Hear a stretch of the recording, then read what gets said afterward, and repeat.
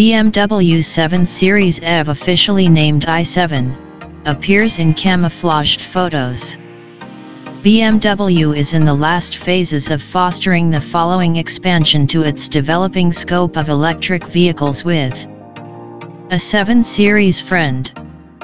Called i7, the rich vehicle will be situated at the highest point of the Munich-based association's I sub-brand as far as innovation, solace, and valuing when it lands in display areas. Note that the i7 won't supplant the inside ignition 7 Series. It will just be showcased as an electric option in contrast to the large car's replacement. Similar as the i4 is the 4 Series Gran Coupe's battery-fueled companion. Drivetrain to the side. The two vehicles will be firmly related under the sheet metal, and BMW noticed that the i7's suspension, guiding and stopping mechanisms were created in view of the following 7.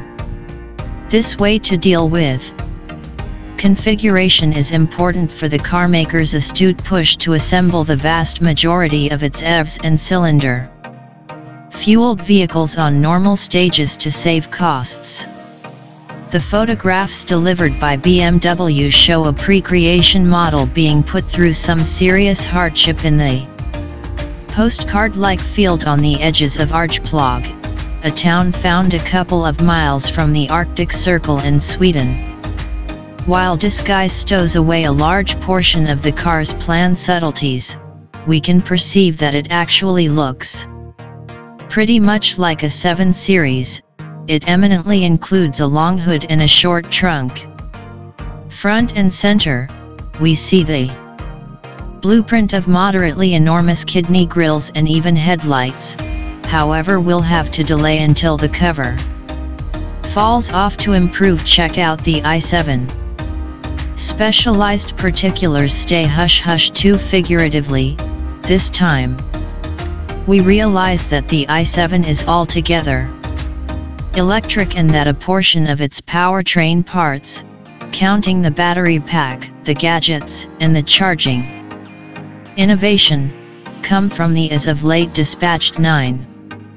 Our gem ball tells that power comes from a couple of electric engines that draw power from a somewhat enormous battery mounted under the floor.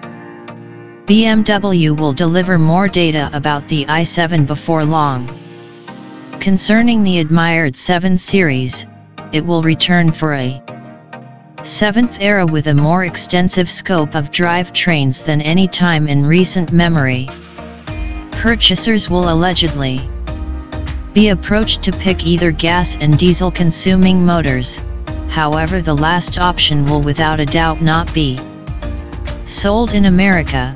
No less than one module half-breed choice, and a hydrogen electric framework. It seems to have a somewhat striking inside, perhaps taking motivation from the 9.